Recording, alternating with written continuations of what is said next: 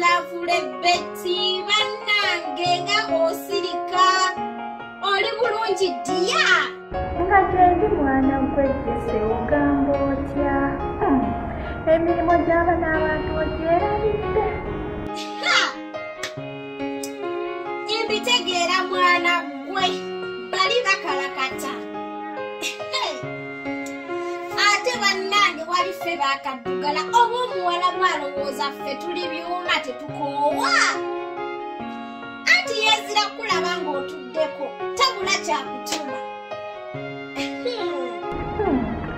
naye bakuba nti kati nze nabamanyiika anti myaka 8 nga bakalakata ekiki emyaka 8 wabula ate ffe tukaabya kajanja ng'okikubye bannange emyaka 8 nendowooza kati omuwala gw'oli kumpi nakumuzimba mu kalina ate gwe ngwera kalina enewe nkitwala mu linnya lya Yesu naye nendowooza kati oli mugagga olina ssente kuseebinga akasente kange mpolampola njagala nzireyo nsetoliye ne kadota kange njagala nve n'olumu nga sidda nendowooza kati kawalako kakuze oli kati akuze mukazi watandise n'essunya amabeere bambi obuzizza kasukaali mbwera sukaali naye nga ku whatsapp gurupu yaffe batimu kuba kyeyo nga sikyakulaba wooyogera wasirika gobeera mukama oli ssaawa yonna bakyawa bakama bange bagenda ne batambulamu ka wifi ne bakajjako naye nga nkomawo nange mbaminsinga nze nno munnange bulijjo mmanyi nti oli mu kisiibo omanyiko oba osiiba osirika munnange nange ne ŋŋamba owaaki kanoonye ku mulukole waffe ng'asirise nnyo ekisiibo tekinnatandika naye nga bagamba batya gamba atya jaki agamba atya Sumaya Isima agamba atya Lanika ddala owa TikTok bannange nga gye bali bakikuba ate obeerabidde walirani oyo ye wuuyo ku Snapchat wuuyo ku TikTok wuuyo ku Twitter ye buli wamu wonna abeerawo tewali watabeera oyo mutegeera naye laba kuba nti tali mu kinyumba omuwala bw'amala okukalakata n'osigalamu agakola ebyo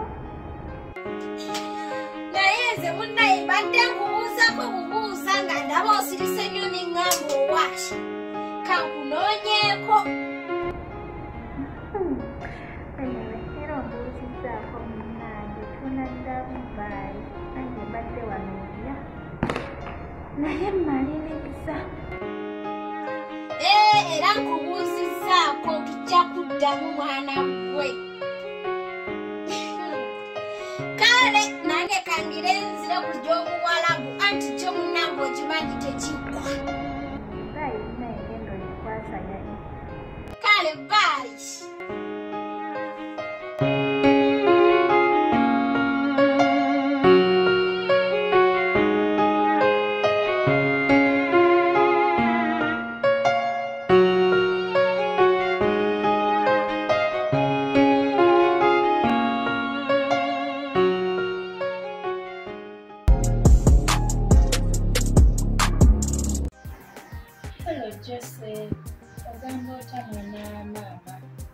ye bannange ngoyogera bulala wenoyogera ng'aliko angova omanyi mu abaana b'e Dubai temuli bangu oyinza okuba nga wasuza onywa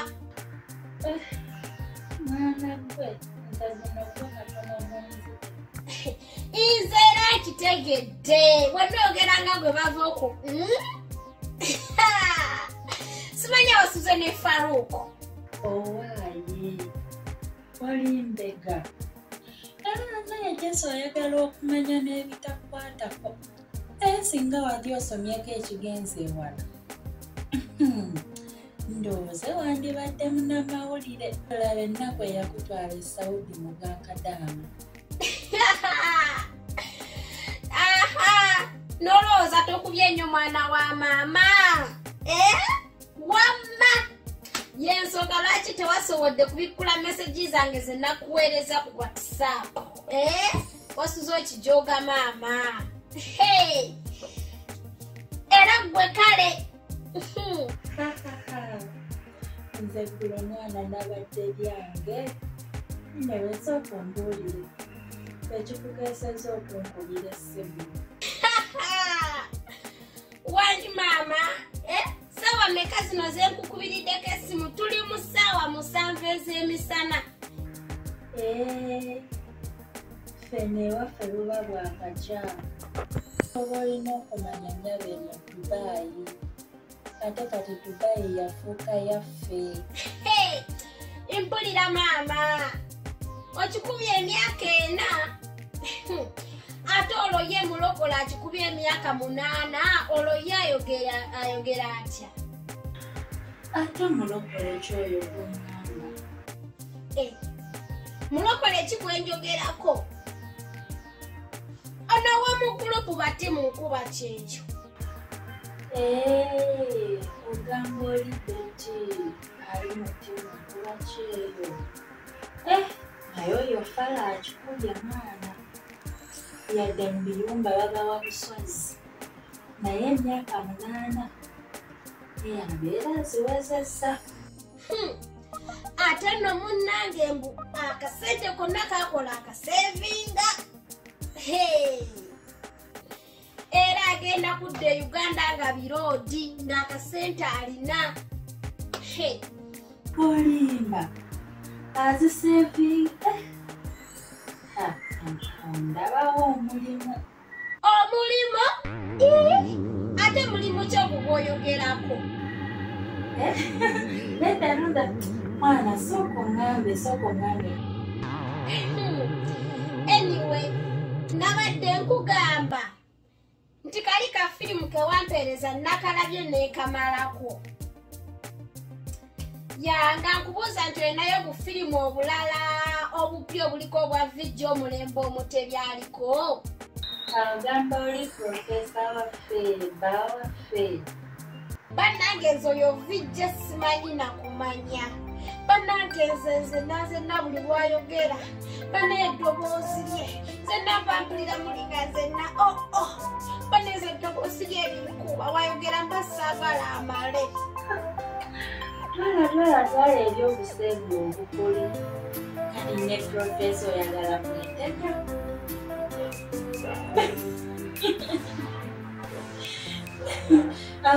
Kale. Kati noonyaayo akalala. Bakayita loving you, meeting you. Nako kanyuma. Meeting you, loving you. Okay. Nawe noonyaayo obulala. Ngenda kuba nkusindikira ku WhatsApp. Kale. Nako ngenda gezaako okukanoonyaako ndabe. Kanguleke weebake bambi. Neyansiza nnyo.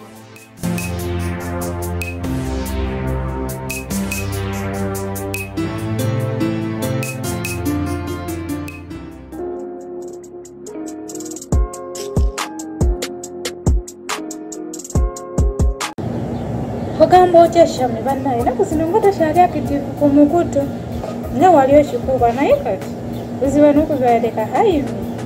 Mwana gwe bizibu simanyi oba namalako n'okumalako. Buzibu ki muganda wange baakukyaye? Sikukyawa mwana wa maama, mwana gwe nakyusa ekiyumba naye bannange wali emirimu. Omanyi okuyimirira okuva ku makya paka matumbi. bannange obuyumba bunene wewatagwa bagenyi musinki temugwa bintu biddugala kyokka olina okulongoosa bannange oyimirira n'owulira ng'ofa omugongo gumyansa n'akamala wano wiiki emu bweti naye sirowooza nti namalako wadde ekitono ennyo weetaagisa abakozi nga 3. Bambi mbitegeera yo oba bakuguza emyezi emeka bajja babe nga bakuguza emyezi nga 6 olowooza oba towoomye kagube ngumu mwanako wano simalaako mpozi nga baleese omukozi owokubiri at least wabula amazima gali nti n'ebiyumba mpulira mbikooye bannange bintamye era kati njagala kubala kugenda mu nsi endala gamba nga Turkey, Dubai oba Jordan. Mwana gwe era munnange oba ofunye omukisa otozaako n'olaba ate era ayagala kubeera mu kiyumba naye emirimu kimugamba nga si myangu. Tewali byangu muganda wange naye babalani abakikola batya bannange omwana yeyagalidde Dubai gwe tomulaba ebifaananyi bya postinga abeera ku biiki mu bifo bya bbeeyi mu mabaala mu supermarkets bannange oli ye yakimala ye bannange nani yakola mulimu ki Dubai. Mu balisita akola mu kafe. Balisita bye biki?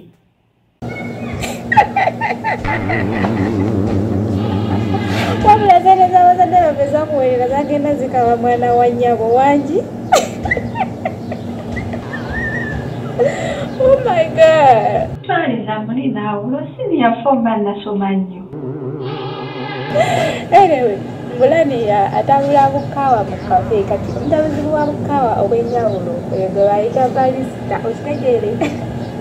Okay, bannange omwana yeyagalidde Dubai naye nga sirabangako nga postinga ekifaananyi kyonna ng'ali ku muliro gumuswaza oba kugamba ki mwana wa nnyabo nange ndaba bya ku biishi na zi shopping naye ng'omulimu gwa balisita mulimu mulungi era abangi bagwegomba naye yalabika tagwenyumirizaamu.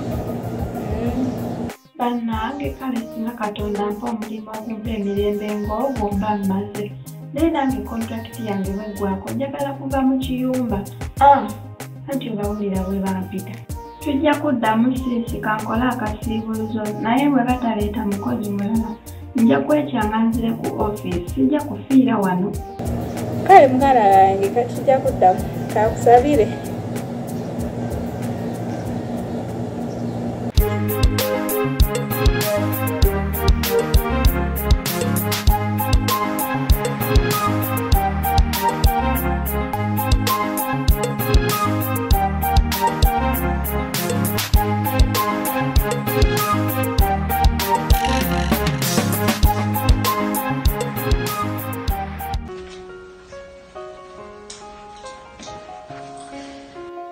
Hello Irene, ogamba otya patana? Uganda kigamba ki? Ndi sitade kikwano. Uganda olutooke tulya, abasajja tubeesala, katubuza kuzaala ku baana. Gwe Irene kirabika n'abaana bamugyamu. Ng'otuuze ebjanjalo Dubai wano. Naye yadde ka accident nti kasitoma yakukoze olubuto n'olujja. Naye bannange, simanyi okubidde kunnangira. Kasita naawe ebjanjalo by'otunda.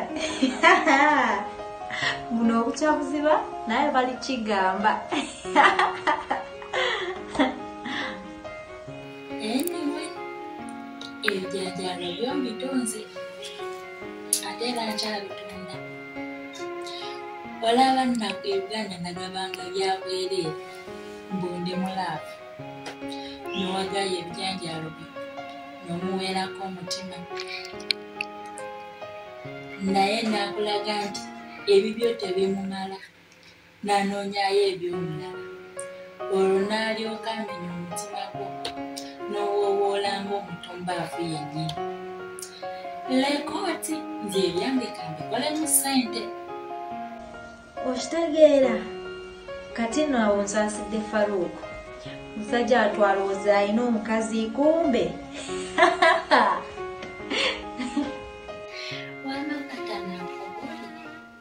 Nze wamma ebyala akusaagala kumanya kati nakuba. Yes, Faruku waali era mwagala ekisaanidde. Naye era naawe okimanyi Faruku bizinesi patana wange. Tulina diiro ze tuggusa naye. Ate n'ekirala Faruku okimanyi ali Dubai. Olumu ngenda ne misinga kakisa akaddala naawe obitegeera. Nawe bimanyi ogenda n'obeera n'omisinga kalumasa akaddala n'omisinga kakisa akaddala.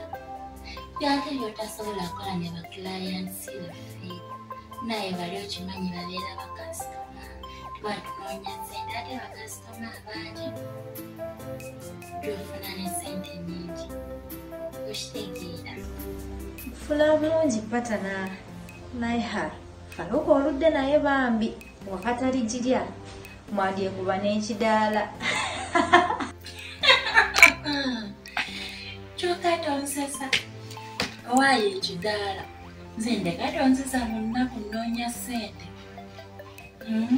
Anyway, tudde ku bizinesi. Abaana be nakugamba okunoonyeza otuuseewa kuba nakugamba onoonyezeeyo abaana abalabika obulungi. Abaana nga 10 abamu bengenda okutwala e India, bengenda okola nabo e Dubai, ne benjagala osindika e Jordan. Kikoleko patana. Akalimu kaliko patana. Era wenjogerera ninawo bana abalina passport zaabwe. Abalala 3 bakyagoba ku passport. Saawa yonna nkiguze byange obumanyi naawe. Ya kiguse patana kiguse eyo diiro eriko kasente mwana. Naddala lwe benjagala okutwala e India ne Jordan. Ya kiguse mwana. Mbitegeera patana. Ate singa tobadde nti gwe oyagala tubagamba amazima nti bagenda kutunda bijanjaalo. Singa nakimala dda. Kati nina abaana 15 be tugenda okutwala India n'awalala. Naye ku bonna tekuli amanyi nti agenda kwetunda. Bwe kyokola emirimu bagamba gya office nga office messenger, kukola bya supermarket, ebyo waitress n'ebirala. Kati we batuuka ebweru nga gw'obagamba nti emirimu gye badde basuubira bakyankala nnyo. Kati awo oleetera kiri option ey'okwetunda. Ey'okutunda ebijanjaalo. Jjukira passport zaabwe gwaba azirina. Kati awo omwana aba talina kyakukola. Aba talina kyakukola kirala. Aba alina kukkiriza kutunda bijanjaalo. Kwate byatagenda kusuula. Ayita nabyo mu magula. Omuzannyo ngutegeera patana.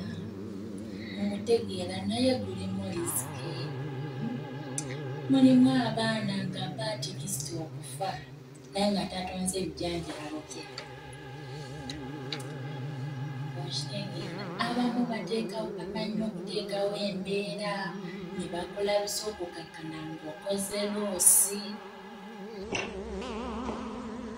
Ya, oli mutuufu nakyo kisoboka. Naye ng'otya loosi. Wategeera ssente mwana gwe. Anyway, essaawa yonna abaana mbakuwa beera mugumu patana. Ya kiguse patana kiguse mwana gwe njagala ssente. Njagala ssente nange njagala ntuuke nga sikyatunda bijanjaalo byange. Nga nkuba enjawulo ku bya bannaabwe nga gwe bw'okola ng'oli Uganda kati olya kiriini mmani olinga atabitundanga nako. Ayi Mukama Katonda wange nkwebaza okunkuuma nga ndi mulamu n'okunkuumira abantu bange nga balamu. Bangi bafudde, bangi babadisa mu bibokisi nga bafudde. Naye nzaani okuba nga nkyali mulamu nkyassa endya nnywa nfuna omusaala. Weebale Katonda wange. Awo gonna amaanyi go singa si ggwe osanga singa siri kino kyendi.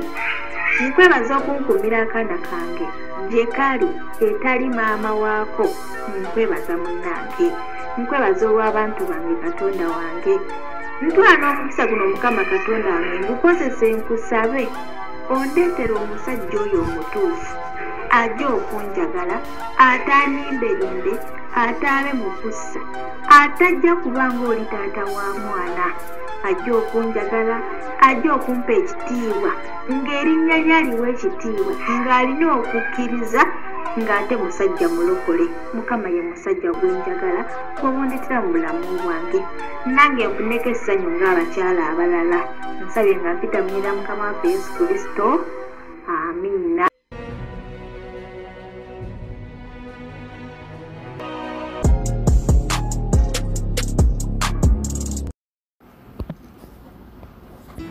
Hello, kambo chabi chikwano kaumire wangu mubwati. Ndisitede sweetheart. Nawe okimanyi nkumisinga nnyo.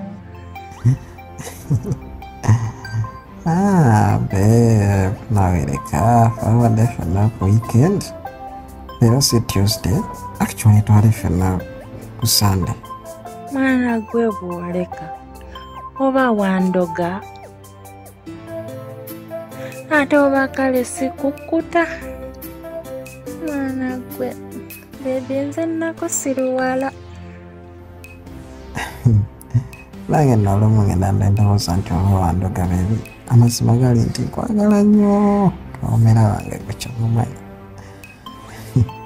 Ebirowoozo kimanyi tebiveeyo gy'oli. Ketugambye nti nono wansiriwala naye nze kyakanakubuukuuka. Nze nakubuukuuka gwe kyoba omanya.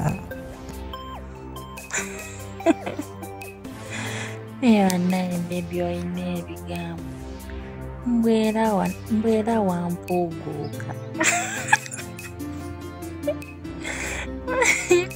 Anyway bebi nina ddiiru. Kali muki bebi? Kali mukisobosobe mutuulire. Ono ali mu kiyumba amaze emyaka 8 ali Saudi, naye mbu sente ze mbu azeeterekera. Kale ekitono ennyo mu kiyumba babawa emitwalo nga 9. Kati omwaka ndowooza abeera mu bukadde nga 10 n'ezigwamu. Si bwe bukadde nga 86 emyaka 8.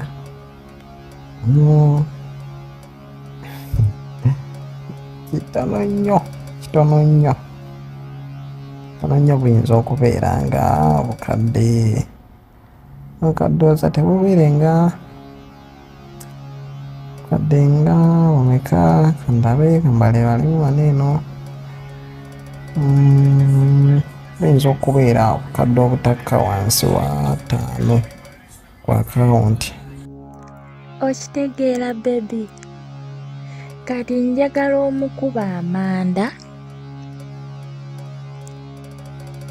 omukwane agwe mu laavu naawe omuggyeko sente omale omuleke mu mukwano gwe, omuleke mu laavu ye yalimanya. Ekyoba omanya gwe weesirikire bebi, weesirikire. Ebyo byensinga okumanya okukwasaganya. Actually bakalima abalenzi bange bajja kukakwasaganya. Omanyi nze mbeera busy era obulimu ng'obwo kyalina bungi naye era nga omu naatera okubugusa.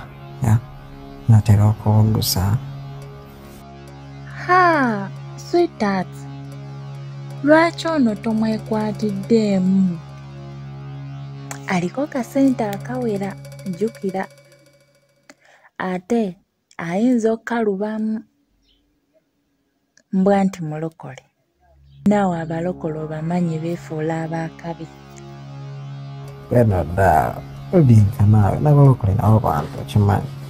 nawakole bantu nababeera ne feeling gwe tuweka namba ebisigadde bitulekere abakwanyi nyina bangi ng'omulokole mutulekere kitegeera mulokole mutulekere kale mukwano kikoleko mwana tulina omugyamu ezo ssente kale sweetheart